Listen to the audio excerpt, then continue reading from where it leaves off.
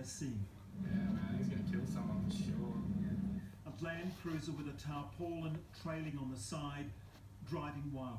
Someone's having a bad day. The trio following call police. They watch as the Land Cruiser skids off the road several times. The driver crosses the highway repeatedly and aims the car directly at oncoming traffic. That car's gone right in the ditch. They count the near misses. 20 cars forced to swerve at the last moment. Oh no, he's going to hit him. Oh. On the bustle highway, a dual carriageway, the Land Cruiser crosses into oncoming traffic. Dude, this guy's trying to kill someone for sure. He's right.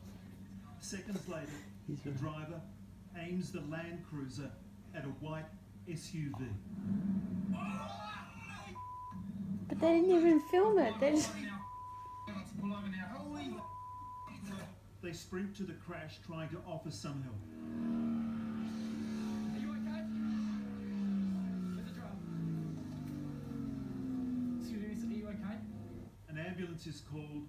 The 61-year-old female driver in the white SUV died.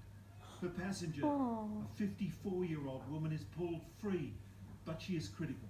Passers-by then tow the white RAV away from the Land Cruiser as a fire takes hold. Somehow, the driver, a 45-year-old man, survived, but he too is critical. He went through the windscreen of the Land Cruiser. He obviously mustn't have been wearing a seatbelt. And yeah, he was laying right in the middle of the road.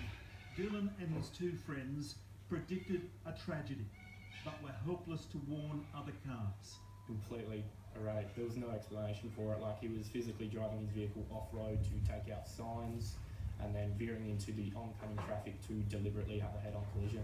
One of the drivers, who was run off the road, caught a glimpse of the man before the fatal crash.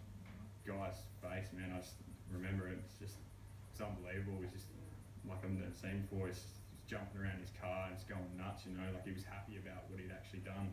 One witness who has spoken to 9 News say they believe the man had been camping on a beach at Capel and had had an argument, possibly with his partner, before venting his fury on the road. Mark Burrows, 9 News.